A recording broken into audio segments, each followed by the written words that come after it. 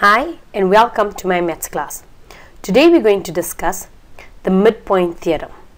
Now in grade 10 you had done a theorem that states that the line passing through the midpoint of one triangle parallel to another side, then it bisects the third side. So what are they saying in this specific theorem?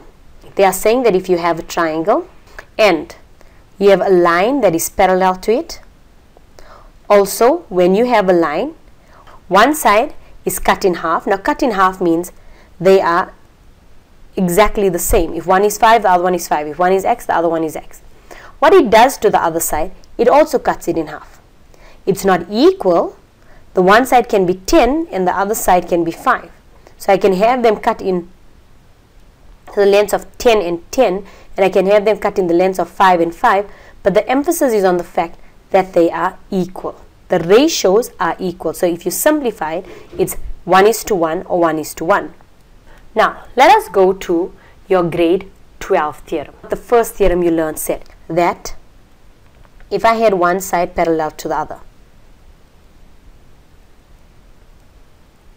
then this side, if I had x and 3x, would be in proportion to the other side.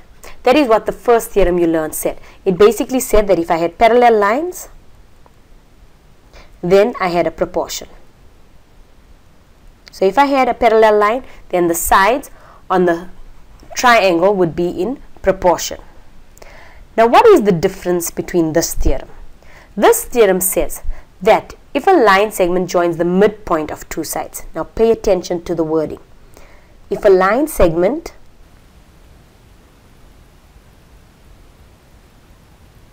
joins the midpoint. Midpoint means middle. So it joins the midpoint of two sides of a triangle. So what is it saying? It's saying that I have a triangle and I have a line segment, but as soon as I put this line segment,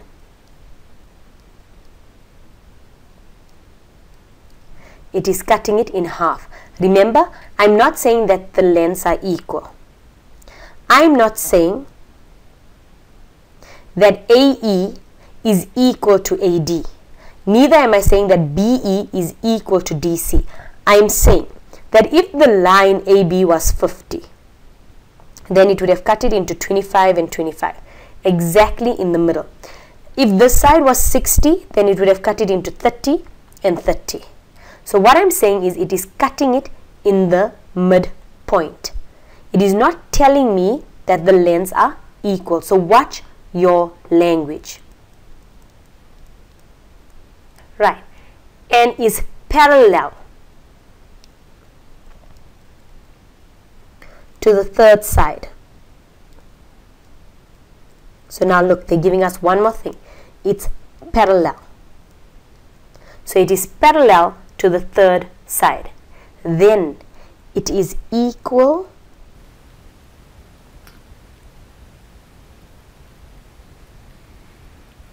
Now what are they saying?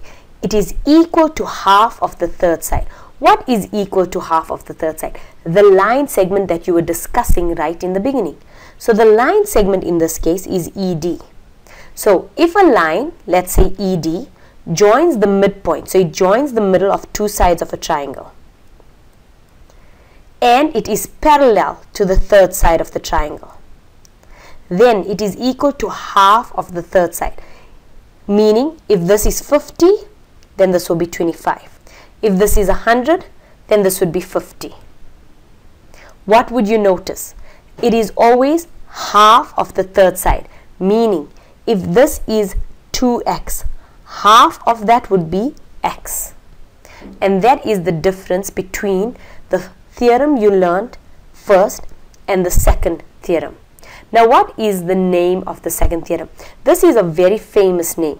It is called midpoint theorem.